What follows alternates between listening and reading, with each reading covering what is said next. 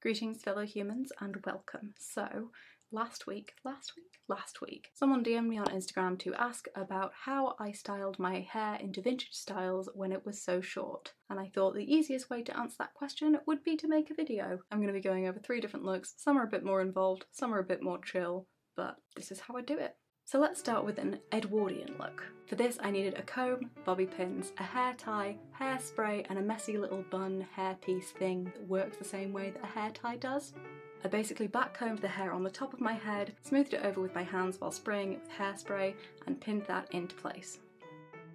I then followed the same steps on the side to create a little roll of hair there. Strong look, I know. Backcombing it to create volume, smoothing it over and pinning it into place, and spraying the bejesus out of it. This is a very crunchy hairstyle, by the way.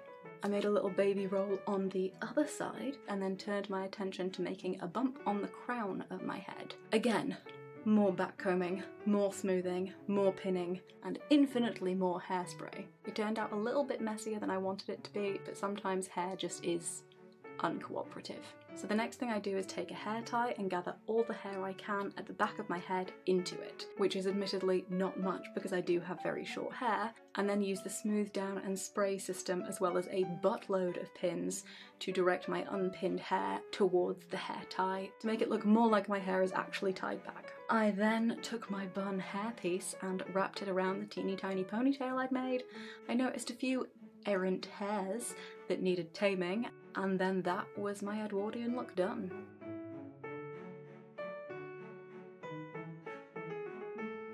Next is a 1920s, early 1930s look with finger waves. Everything I know about how to do finger waves I learned from black women on YouTube, so I will link those videos in the description below and I highly recommend you check them out and go and subscribe to their channels. So I started with wet hair and I grabbed 2 combs, my bobby pins, and some hair gel. Worked them through my hair, then I parted my hair and combed it out. You basically want to comb your hair into C shapes, alternating directions, and then pin it in place if you need to. For me, using a combination of combs and my fingers works best, but it does take a bit of practice, and as my hair changes length, I need to change up my technique a little bit to make it work. Finger waves were made famous in the 1920s, but to be honest, the coolest icon who rocked them was Josephine Baker. She was a black performer, entertainer, civil rights activist, and French resistance agent. She actually had her own line of beauty products, including a hair gel called Baker Fix, and the tub had little teeny tiny illustrations of her in her iconic banana dress. Finger waves came back into fashion in the 90s thanks to hip hop artists like Missy Elliott, and then more than a decade later, I think Marc Jacobs sent models in one of his fashion shows down the runway in them, and it blew up again as an exciting, interesting hairstyle to have. Anyway, I gently dried my hair on a low, cool setting, and if Josephine Baker is your inspo, then this is where you stop because then you keep the shine, but I think my hair looks better if I scrunch out the gel cast and bring back some of its volume.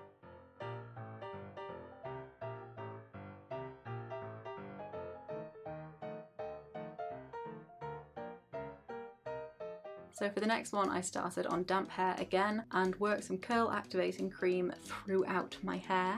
I'm going to categorise this under a sort of 40s to 50s look because which decade the style is reminiscent of will kind of depend on the directions you set your curls. You can look up different curl set patterns for different looks pretty easily, but I will put a link in the description to my hair inspiration Pinterest board. So I parted and combed my hair and then started creating finger curls. I basically do this by placing my finger maybe an inch from my scalp and wrapping the majority of my hair around it before twisting the curl I created down to the root and pinning it in place. You can also use foam rollers for this, but I find they dry out the ends of my hair, and I don't use other methods of curling because my hair really doesn't like heat, it just makes it really frizzy. Now I leave the sides be, but I pin curl the whole of the top of my head and let it dry naturally, which because I have thick hair can take quite a while. But after it's dry, I'll take out all the bobby pins, double check to make sure they are all actually out, and grab my hairbrush and just start brushing.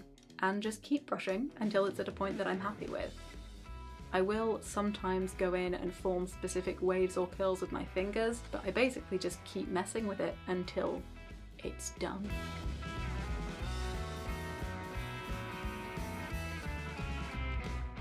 For there you go. 3 vintage styles on short hair, one of which is lying about having short hair. I really wanted to make sure that I did this video before I changed my hair again, because I can be quite impulsive about that. So I thought it would be best to do this as soon as possible and get back to my planned sewing projects next week. I did my nails. I put on fake nails. I did the whole nail form thingies and everything, and I feel so fancy, but I cannot type. Anyone who has nails this long or longer on a regular basis, you have my utmost respect for the skills you have acquired to be able to do this, because I lack them. If you like this video, then give it a like. If you'd like to see what else I get up to and you want to stick around, then subscribe to my channel. Fingers crossed you had a nice time on this one, but I hope everything is okay in your world, and I'll see you guys next time. Try again, just for the good measures, maybe. Yes. Ooh. Time, what is it? It's an illusion, but a very persistent one. So red. This lipstick colour is called Deep Chestnut. Looked a lot more brown on the internet. I like it a lot, but it's not what I expected. Ain't that just the way? See you later, folks.